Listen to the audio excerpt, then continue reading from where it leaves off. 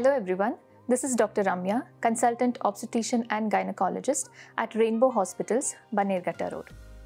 Today I want to share a few info about recurrent pregnancy losses or recurrent miscarriages. Miscarriage is the most heartbreaking for any couple who is planning for pregnancy, and if it happens repeatedly, it's even more frustrating. What is recurrent pregnancy loss? If a woman suffers 3 or more consecutive miscarriages before 20 weeks of pregnancy, it is termed as recurrent pregnancy loss. Miscarriages are quite common, the incidence of this being almost 15%. But recurrent pregnancy loss is quite rare and it accounts to only 1 to 2%. But do not lose hope.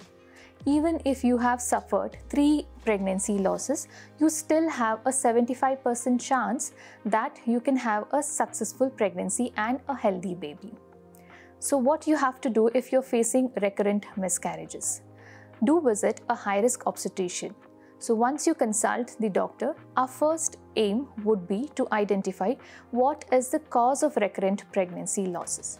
So there could be multiple causes. Firstly, genetic causes. So the couples, they can be carriers of certain genetic mutations. So that could be causing genetic abnormalities, that is chromosomal abnormalities in the baby, resulting in recurrent miscarriages.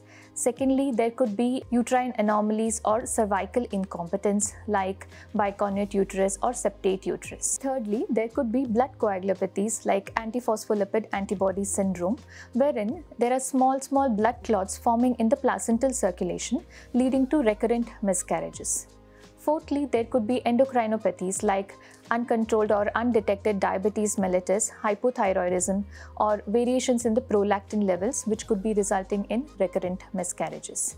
Infections that also could be resulting in recurrent miscarriages. And never to forget, even male factors like any issues in the sperm like high DNA fragmentation, that also could be leading to recurrent miscarriages. So when you approach to us, we will first find out what is the cause for this recurrent pregnancy loss, and then a targeted treatment can be planned. Suppose there is any genetic abnormalities in the baby because of the mutations in either of the couple, then we can offer an IVF with pre-implantation genetic diagnosis. If there are any uterine anomalies, a hysteroscopic corrective surgery can be performed, following which successful pregnancy is possible. If you're diagnosed with a cervical incompetence, a cervical stitch can be put at the end of first trimester, and thereon you can definitely carry on a full-term pregnancy and have a healthy baby. Any blood coagulopathies like APLA, if it is diagnosed, we usually use blood thinners in the form of oral medications or injectables, following which a successful pregnancy is possible. Any infections can be treated with antibiotics. So take-home message for women suffering recurrent pregnancy loss: do visit a high-risk obstetrician. Let us diagnose what's the cause for your recurrent pregnancy loss, and then we can formulate a treatment specific for you, and thereby you can have a healthy pregnancy and a healthy baby. Thank you.